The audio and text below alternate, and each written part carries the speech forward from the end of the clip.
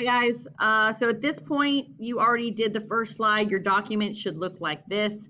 You had turned it to landscape, which is under your layout tab and orientation, and then you properly titled it.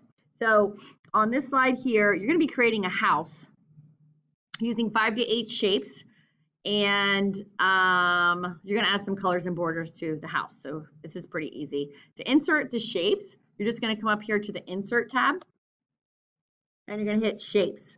And you have a wide variety of shapes that you can use to be as creative as you want with this house. I'm pretty boring. I'm not very creative, so I'll just make one up real quick to show you. So I'm going to just use a basic rectangle for the body of the house, I guess you can say. Now, once you add in your shape, if you want to change the color or add a texture or any of that, with the shape selected, you will see this tab that opens only when that shape is selected. And here are some of your options of what you can do with that shape. Shape fill, you can choose a solid color. There are more colors here if none of those fits your means.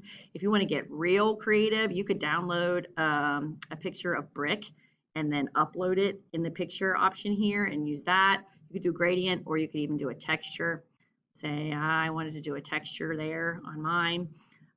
If you wanted to add a border, you would just come here to where it says shape outline, click that drop down arrow, and your weight of your border is the thickness of it. So I usually like a border, so I'm going to go up to like, I don't know, 4.5, 4.5 there, and you can see that added that border there.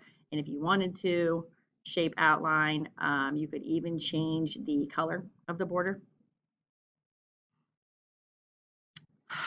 Okay, so that's what you can pretty much do with all of the shapes there. Go ahead and add in, like I said, 5 to 8 other shapes and format them, add color if you want, change the borders if you want, and pause me now and do that, and then I'll meet you on the next slide.